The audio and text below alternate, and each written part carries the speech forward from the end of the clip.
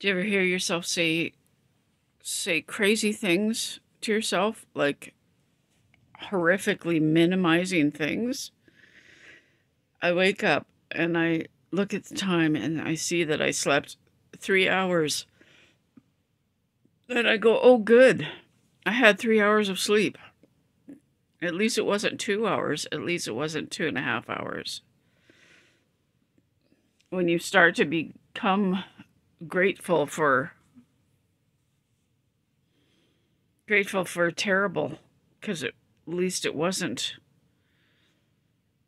more terrible.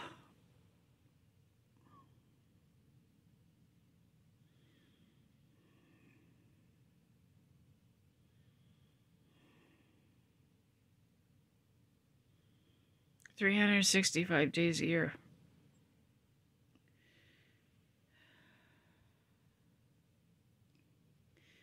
How can a person be so, year after year, how can a person be this sleep deprived, sleep 1, 2, or 3 hours a night? How, you know, and mentally, psychologically, physically, it's torture. Absolute torture. It's like waiting. That's why I feel like I'm trapped in this waiting mode, waiting for help, waiting to get better, waiting to sleep, waiting to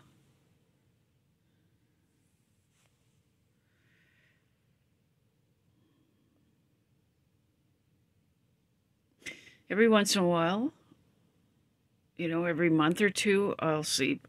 I'll have a night of 4 hours of sleep. When I reach that mark, I can see it. I'll have one night of 4 hours of sleep. When I reach that night, we reach that, then there's a future. That all my thoughts change. My brain changes. I can see a future. I can start to plan for a future. I think, okay, quick, I'm able, my brain is able. It's like, okay, let's get the house cleaned up. How can I make money? This, that, it's all, let's repair, let's build, because my brain is able to do that. 1, 2, or 3 hours, it's like, I just assume I'm not going to survive. I assume I'm not going to live. There's no hope. The suffering is so great. My brain can't organize. My brain does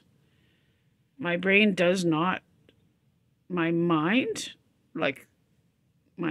psychologically, can't see a future.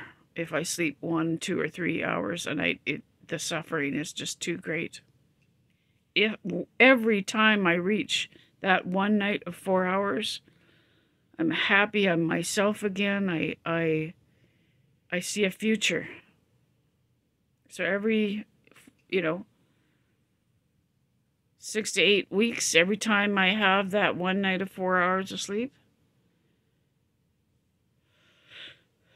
every month or two, for 24 hours, there's a future.